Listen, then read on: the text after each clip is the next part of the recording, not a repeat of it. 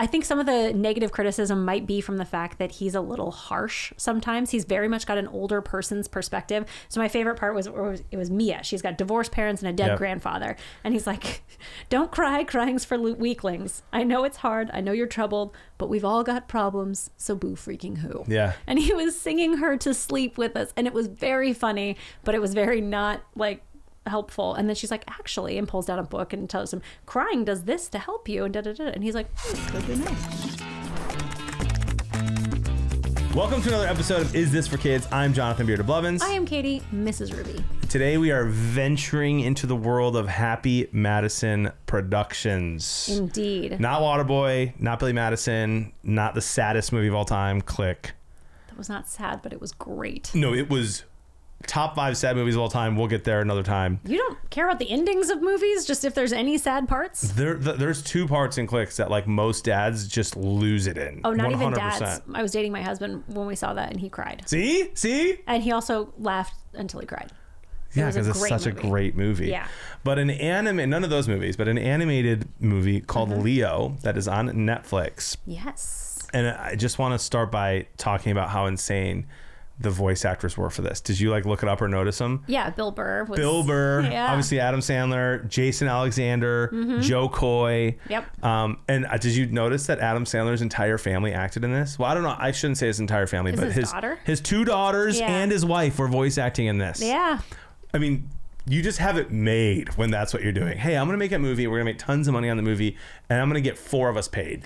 Yeah, Adam Sandler has come out talking about this because, like the whole Nepo baby is a thing. And he's like, I don't care. I built this career. It's my production company. I'll do what I want. And I was like, yeah, you did. Go for it, Adam Sandler. Yes, I love it. I didn't know his wife and kids were actors and voice actors, but his kids are both in like movies that are apparently really, really good as well. Yeah, the Bar Mitzvah. You're not invited to my Bar Mitzvah. Have you seen that one yet? I haven't. I haven't either, but I want to watch it now. I think we want to do it for the podcast. We need to because it was like I looked up like top 5 Adam Sandler movies to see what people thought, and that one was in almost every single ranking. My kids said it was really good. So well, then we need to watch it. My old 2 kids. I have to ask you this: where does Leo rank all time on your Adam Sandler movies? Okay, so Adam Sandler sort of breaks down into 2 portions of his career. You've got your early Adam Sandler, and then you've got like from Click onward, right? Where like he does a few family movies. So everything in the early stuff was funny to me as a kid, but I would put that at the very bottom of Adam Sandler's pile. He's only gotten better with age. He's like a fine wine or an Italian cheese. Anyway. Now I'm hungry. Delightful. So I would say that Leo, as far as kids movies are concerned, Leo is my #1 Adam Sandler kid movie. So way up there, but shortly after that would be stuff like Click or the dad movie, Grown Ups. My husband Grown Ups, Big Daddy. Big Daddy was good, but it's like sort of a bridge movie. I never saw Wedding Singer, and I never saw Punch Drunk Love, but apparently people love those. Wedding Singer is more into the younger thing. Okay. But Murder Mystery 1 and 2 are both on Netflix as well. Those are hilarious. With Jennifer Aniston, right? Yes. Yeah, Jodie and I like those too. They're so good. 8 Crazy Nights. I actually haven't seen that one. So. Oh my gosh. I can do... But he does... That's a technical foul! You have to watch it. That was actually a really good impression. Everything he has done in the last 10, 15 years, I feel like he's knocked it out of the park. Yeah. Just he's crushing life. Leo ends up in my top 5. Yeah. So like Big Daddy, Happy Gilmore, Click. Not to mention... Leo, there's 8 Crazy Nights. Whole thing among moms right now that are like, some moms go to pick up looking like this and I go looking like Adam Sandler. You've seen me in meetings when we're not here. I look like Adam Sandler most of the time. I've got a giant t-shirt and basketball shorts. Like, it's fun. It's a good time. Love Adam Sandler. Yeah, me too. Awesome. He did a great job. Okay. So Jody and I were cracking up during Leo. So this is how this went for me. I think I may have already said this on an earlier episode of us recording, but I, typical John fashion, waited last minute and saw Garfield, Inside Out 2, and Leo all in the same 7 hours. Was your butt numb? A little. Yeah. The seats are comfy. I purposely don't go to IMAX because IMAX don't have comfy seats by me. Oh. They're like normal seats, but a huge screen. But then like the smaller screens have the recliners. So yeah, I have the Regal Cinema with the reclining seats. Look at you. And so my Regal has half and half. half reclining, half not. So I'll have to figure that out. But Jody, I got home from the movies and I was like, hey, I gotta watch one more. It's called Leo, and the reviews I read were not great for some reason. Again, really? Yeah, I'm like, I didn't what? read the reviews. Rotten Tomatoes actually does give it good reviews, but some other stuff I was reading, I was like, I don't know if you're gonna like it. We were laughing so hard. I mean, it was so good. I'm so glad we watched it together. The premise is fascinating. I think it does a good job of explaining like what growing up now is kind of like. It kind of nails the culture. So why don't you explain a little bit of Leo, which you can find on Netflix. So Leo is the story of a class pet. He is a lizard of somewhat indeterminate species. I think he's like a iguana / chameleon. He changes colors, but he's also looks like an iguana. It's difficult to tell you what kind of lizard he is. But he hears that he's only that his life expectancy is 75 years, and he finds out after doing the math for how many years he's been in this classroom since the 1940s that he is in fact 74 years old and that he is in his last year of life. And not wanting to go out without having any sort of legacy, he decides that when the kids start taking him home on the weekends, that he's going to talk to them and hear their problems, and he's going to leave a mark on these kids. And so he starts talking to all the kids and helping them with their problems and giving them advice, and the class flourishes. Yeah, he kind of saves the kids. He saves the kids, if you will. So there you go. Did you know this was Netflix's largest animated release ever, with 96 million views? I did not know that. It did. Well, as of May of 2024. So if you're watching this after May of 2024 and something huge has come out, this might not be true anymore. That's interesting. Yeah. What'd you think? I mean, I thought it was hilarious. You liked it. Yes, I thought it was great. When we were talking about the overarching themes of growing up, he has this, so because he's been in the classroom for so long, he has this understanding of what it used to be a fifth grader and what it is to be a fifth grader now, but what is constant from time immemorial. Kids wanting to blend in with other kids, kids wanting to be the cool kid, kids liking to talk about themselves instead of someone else.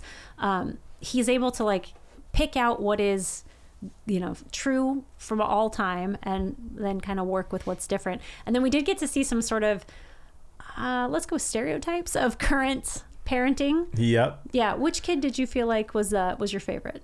Which kid? Yeah, which one? The kid, probably the first one who just wouldn't stop talking. Summer. Yeah, Summer. Like I always have such a soft spot in my heart for kids like that. And it was just a funny constant throughout the entire movie. Like the references they're making, his face, like everyone kind of made a face when she just kept talking. She was great. I felt horrible for the kid that had crazy helicopter parents with a drone. He has a drone following him around. I thought the drone was super dope. I wish the drone would follow me around and like cut my steak and stuff. But those parents were crazy. Yeah. The worst parents were the rich ones. Ah, yes. Jada's parents. Overly indulgent, spoiled kids. Yeah. Yeah. That song that Leo sings with all the clocks. It's so good. And then the clocks leave and he won't tip them. Yeah. Yeah. It was absolutely fantastic. And some of the advice that Leo gives to them is very much grandpa advice. Like to Summer, Summer is a kid who talks constantly. Like she's very much me. She talks constantly, right? And he gives her the advice. He says, letting other people talk about themselves helps them like being around you more. Yeah. And you'll see, like if you go through Instagram right now, there's a lot of people being like, oh, well, you know how it's normal in certain sets of personality types that if somebody tells you a story and you tell them a story similar from your life, like that's just you trying to relate to them. I think that we've leaned too hard into that like we need to accept that, when you say, oh, last weekend I climbed Mount Everest, and I reply, I did it 2 years ago without oxygen. Yeah. Like, great, but you are one-upping, and it does make it difficult to want to be around you. So we are like, yes, learn to accept when people do that and don't be so harsh about it, but also stop doing that. Yeah. Like little bit of both. Yep. Little bit of both, which seemed to be really the theme of this movie is take some advice from the younger people, take some advice from the older people. Yeah. Overall, I just thought it was awesome. Now, there are some, in my opinion, there were some weird innuendos in the movie. Oh. That did not belong, and I'm gonna go like 3, 4, or 5 of them.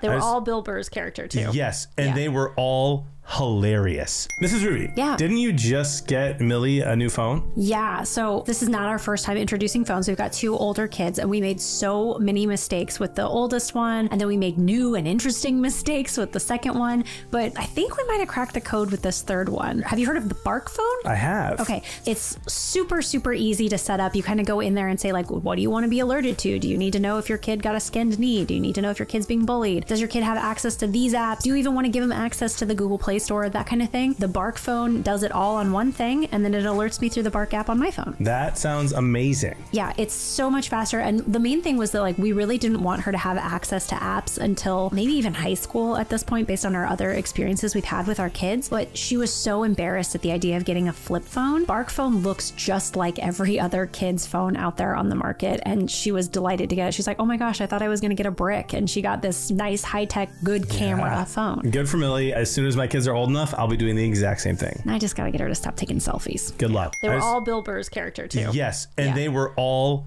hilarious, objectively funny. I was laughing out loud. Yes. And then thought to myself, but why does it have to be in a kid's movie? Like, it just, I don't love it. We talk about this kind of all the time. Yeah. I don't love when there's a bunch of innuendo in a kid's movie. At the same time, all of those in this one in particular are absolutely going to go over your kid's head. Yeah, I think that's one of the things we lost as a culture when we stopped having sort of like, I can only think of like lies that we tell our children. Like, you know how you tell your kid, like, don't do that, you're going to get hairy palms.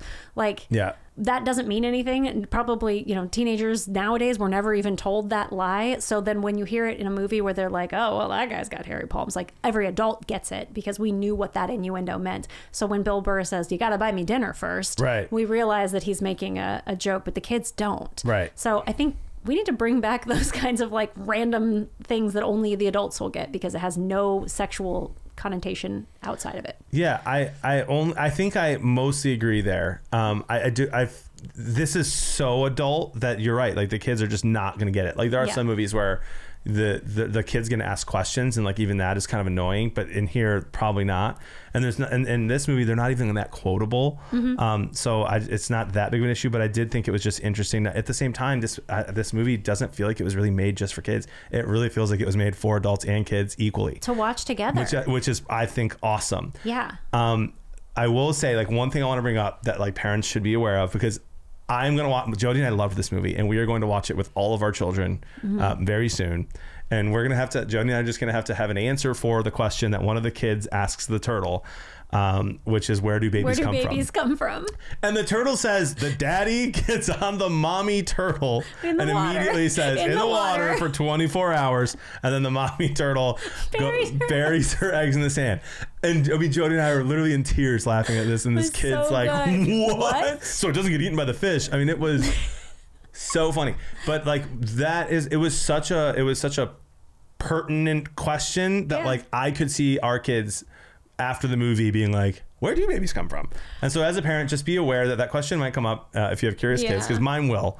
And then just whatever your answer is going to be for whatever age your kid is, just be ready to share that answer. Yeah, they don't drag that joke out long enough that like it doesn't get brought up again at the end of the movie. So I hope, or hopefully your kids will have forgotten it by then, or maybe that's just when you decide to teach your kids where babies come from. Yeah. Whatever, that's fine too.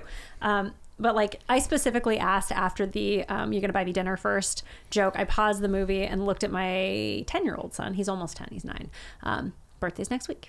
And I said, what does he mean by that? And he's like, well, you can't just go in somebody's house if you've never even had dinner with them.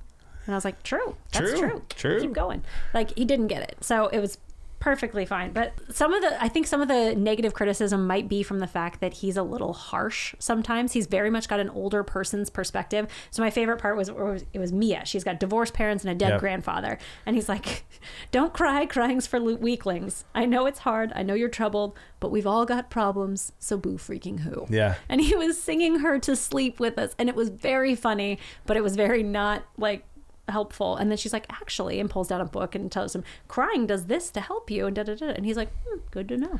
Yeah, and it really does help. As the song was happening, Jody looked at me and she's like, oh, why is that? That's horrible advice. But then she even says to him like, oh, you're just teasing me like my grandpa did. Yeah. You knew that, like, so she turned it was a perfect moment in the movie. Like when you tend to get this advice from or sometimes you'll get advice from older people that is based on a way of thinking that we don't embrace anymore as a culture. And it's okay to listen to them and not think that they're a bad person because of it. Like if your grandma thinks that you need to spank your kids, thanks, Grandma. I appreciate that you care about my kids enough to take that. You don't have to take her advice, and you also don't need to cut her out of your life because of it. Like, it's just, people are different. Yeah, and your grandma doesn't have young kids anymore, so you don't need to even correct her. Right? Yeah. Thank you for the advice. Thank you. So great. Like, she's not going out to parent anybody anymore. It's fine.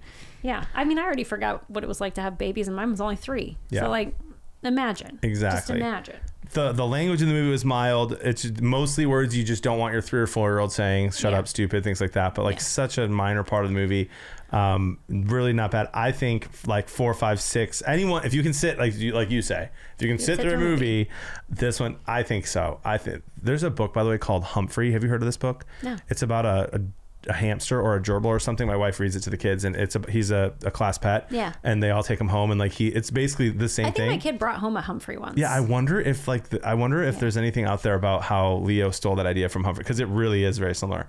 But it's kind of like that. But I think if your kid can sit through it and just it was such a good movie, watch it with your family. Let us know what you think. Yeah, I think that I agree with you that it's good for any age that can sit through a movie, but specifically if you have a 5th grader, watch this movie with your 5th grader. They're about to go into middle school, and the overarching themes of listening and talking, like one of the last lines of the movie is, everyone's scared. Don't keep it to yourself. Find your Leo to talk to. Yeah. Just find somebody to talk to. The main thing in parenting is keeping your kids talking. 100%. Hey, if they liked this episode, where could they find more? isthisforkids.com. You can give us 5-star ratings all over the podcast world. Like, subscribe, comment on YouTube and Instagram. Yeah, we haven't gotten any new comments on our Apple podcast ratings since like February. So somebody needs to comment something. Time to push that on the stream. I know. I'm a big fan of comments. And make sure you hit the subscribe button, hit the like button down there, whatever it is you're doing. And, there's just so much content out there for us as parents. I'm Jonathan Beard of Blevins. I'm Katie, MrsRuvi. Let us help you decide. Is this for kids?